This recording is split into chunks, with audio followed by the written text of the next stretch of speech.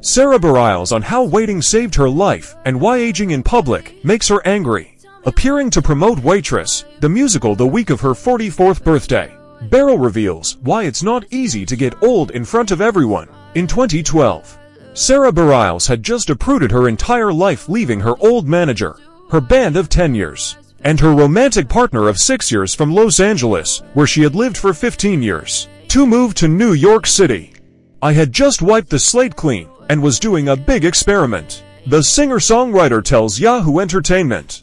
That's when he got the fateful call from veteran Broadway producers Barry and Fran Weisler and director Diane Paulus to write the score for Kerry Russell's 2007 adaptation of The Waitress, a Tony-nominated production that turned out to be a life-saving experience. "John and what Bareilles now calls the center of my life. After watching the indie film Waitress, written and directed by the late Audrey Shelley, which Bareilles found raw and funny, human, weird and unusual, and deeply feminist, she was immediately inspired to write her first song for the musical Waitress. As Bareilles describes it, 'She Used to Be Mine' is as much a memoir song for me as it is for Jenna, a prominent character who finds herself in this life she doesn't quite know.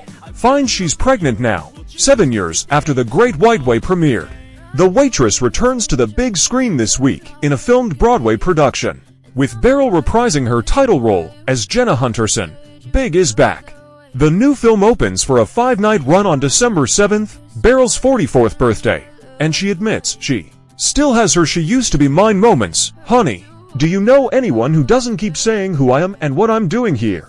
What is my life?" He laughs. In fact, this new round of promos for The Waitress, in which she spends more time doing hair and makeup, more time trying to wear clothes that look nice or attractive, a whole element of life I don't spend any energy in my normal day-to-day, has caused him to experience a crisis of self-confidence. Bareilles recently admitted on Instagram that in the last 36 hours she has been turned on and crying because of the insidious beauty standards. "And I'm at a lot of crossroads in my life that I'm at. And I want to be someone who's willing to be exactly who I am.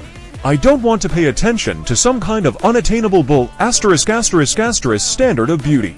I want it not to take up so much brain space. And I want to talk about it, because I think there are healings." Speaking to Yahoo Entertainment, Bareilles explained some of the things that end up on your plate if you're a public person. Are those moments where you're promoting something and you're having your picture taken or an interview. You do. And it's hard because on the one hand, it's really exciting to promote something you love. But as a person, you might go through a period in your life where you feel like, "I'd really rather be, I don't want to be exposed," but that's not really possible. I think when I get into a press cycle, what I really find is a pattern of insecurity. I'm very self-conscious, really self-conscious. So, I had a moment where, frankly, I get a little angry at women who are in this kind of predicament.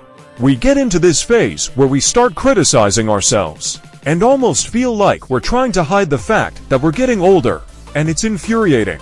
It becomes me, because that's what we've been taught to do, as if we're doing something unnatural, when aging is the most natural thing in the world.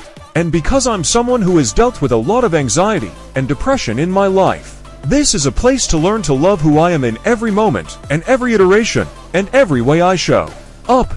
It's something I've had to work really hard at. Bareilles, who came into the limelight relatively late in life by pop star standards, releasing her first album at 27, continues. "So, to watch myself fall apart because of the wrinkles on my forehead, I'm like, what's going on here? What's going on? Because you think you've evolved from something, and it looks like it could blow you away with a feather. Role models, women who are like, what are we doing? Talk, can we just be? Can you leave us alone? I feel like I have a real kinship with it now. I don't want to pretend it's easy. The real truth is that it's not easy to get old in front of everyone. But I'm doing it anyway, and I am trying to just be honest about the way it feels. I'm 44 in a handful of days, and I've always felt very resolved to be like, I'm not lying about my age. I've never lied about my age. I don't buy into that bull's *****.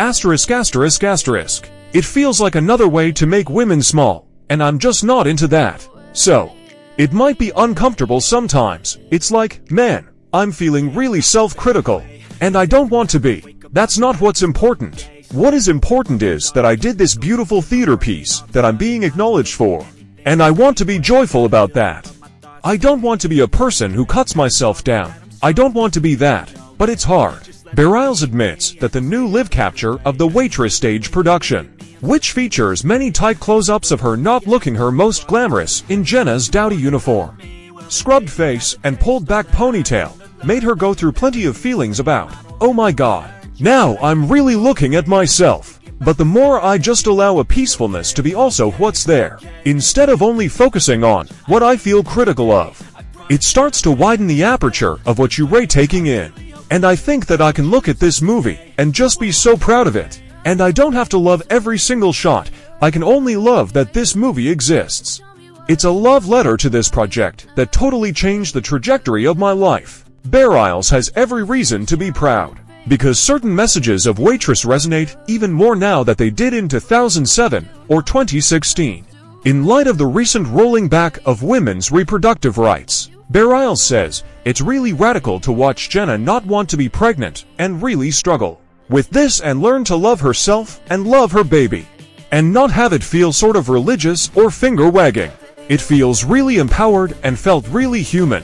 It's meant to be a show about choice. One of the early scenes is Jenna in the doctor's office and he says, well, our clinic doesn't perform abortions. Essentially, he doesn't say the word abortion, but he says, we don't perform. And she cuts him off and she says, oh no, I'm keeping it. Not that I judge that. That was a line that our scriptwriter, Jesse Nelson, was really adamant about. We really wanted to preserve the fact that from our perspective, this woman is making a choice. Oh man, I still go.